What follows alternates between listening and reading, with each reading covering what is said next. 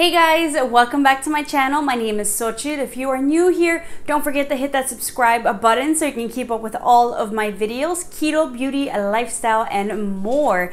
Today, I wanted to do a quick recipe that you guys can make at home. Very, very simple. This is basically a way to kind of spice up your chicken meals. Just make them a little bit extra scrumptious. But this recipe is actually really quick and simple. This is an oven baked chicken parmesan and keto style, and this is a breaded chicken parmesan. So I want to show you guys how I do it on keto, because normally I will use Ritz crackers, or you can use breadcrumbs. I was gonna say breadcrumbs, like no, I use Ritz crackers, which is a no-no on keto, or you can use breadcrumbs, but actually simple. I'm actually gonna make it for myself, so I'm just gonna throw it in the toaster oven as well, so I don't have to wait for the oven to heat up.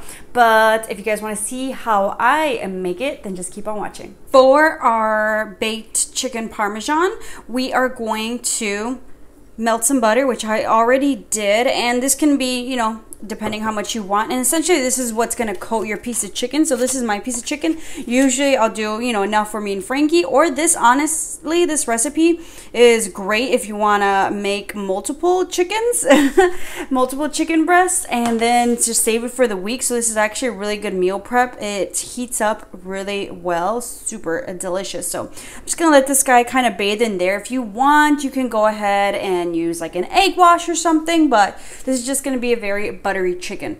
Next, what I went ahead and did, I used pork rinds. I used the classic ones, I believe. Oh, these are the Vintners brand. Got these at Jewel. You can get the ones from Aldi. You can get the ones from Costco, whatever you want. These are just plain. If you want to mix it up, let me know if you try spicy. But I took some pork rinds and I went ahead and mashed them up with a rolling pin. So this, since it's only for me, this is about maybe like 2.5 handfuls, and mind you, my hands are small, of the pork rinds, and I just went ahead and finely mashed them up. You want it really fine because you want it to hold on to the chicken.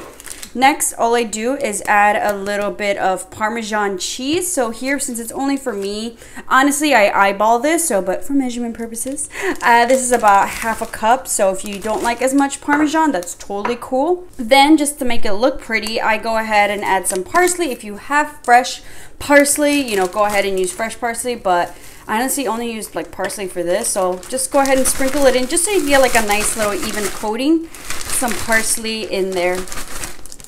Really kind of just garnish.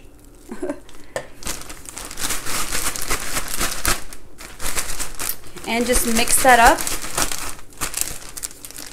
Next, what we're gonna do is just take out the chicken and we're gonna throw it in the mixture. And this is why I'm using the bag, so basically you can just mix it up. And I like to press on. Sometimes what I'll do, which is what I'm going to do right now because I want it just deliciously coated, I'll dip it back into the butter, and then I'm going to dip it back into the bag.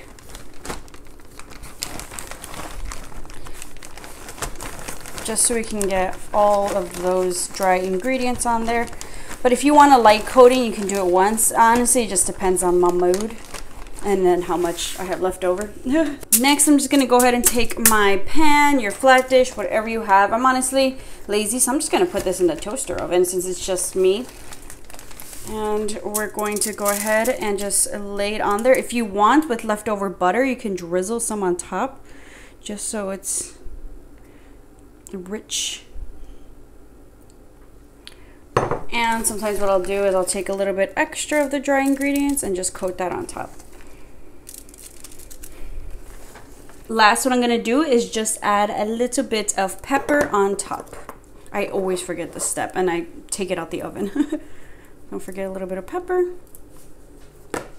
And all I'm going to do is heat this up in the toaster oven or oven if you're doing multiple ones, or, you know, if you just want to use the oven at 350 degrees, depending on the thickness of your chicken. So for this guy, since he's not so thick, it's a pretty thin slice, I'm going to have it on there for about 30 minutes. If you have thicker pieces, I recommend anywhere, check it around the 30-minute mark, but usually 45 minutes for the really thick, hefty pieces. But I'm going to check this guy anywhere around 25 to 30 30 minutes. So let's pop it in the oven. So about after 30 minutes, because as I said, this chicken piece wasn't as thick, it was ready, and this is what it looks like. I went ahead and added just a little bit of broccoli and your side of avocado so that you can get those fats. But honestly, if you want a super simple quick meal, this meal will probably take the longest time is for it to bake, especially if you have a thicker piece.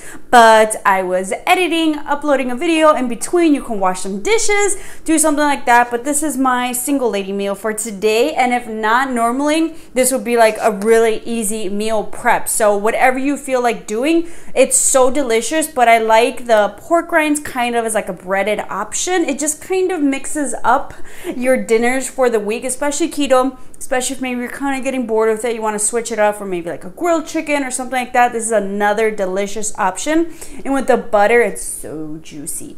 If you want to make it a little bit more yummy, maybe you've got some extra calories there, you can also make a keto cheese sauce. Look up Joe Duff. He's got a pretty easy cheese sauce, and you can kind of just dip the chicken in there if you want to add a little bit to your broccoli, if you want to be a little bit more, not as, what do you call it, strict with it. Normally when I am not doing keto, this is what I'll make. And this is also just like a treat in general. If you're just trying not to eat out, you're like, you know what, we have something actually delicious at home. And if maybe after you're doing keto, or maybe you're watching this right now, you just wanted a different kind of low carb option for a baked chicken parmesan, what you can do is add a little bit of mac and cheese. It's delicious when you're not doing keto. Or maybe, I don't know, maybe I gotta figure out how to do like a cauliflower mac and cheese. If anybody's got any keto mac and cheese recipe links, link them down below, because that would be delicious. But this, the chicken alone, just makes a dish. So I hope you guys enjoyed. I hope you try this. If you do, let me know how it goes. If anybody does the spicy pork rinds with it, also let me know how that came out. But I'm so excited. I can see the juices coming out. So I'm gonna go enjoy my dinner. Thank you guys so much for watching another keto meal video. If you wanted another very easy quick prep, breakfast prep, I just uploaded my egg muffin meal prep for keto. And even if you're not doing keto, I've got some options for you. You can add even more veggies to make it even more delicious, or even if you're doing keto. So if you want another meal prep, I got that for you guys. For those of us who are super busy out there, I get it. I love it so much. Something about a toaster oven just makes things just seem easier. So if you have a toaster oven, if not, I recommend you investing in a toaster oven. Thank you guys so much for watching. Don't forget to hit that subscribe button, and I'll see you all next time.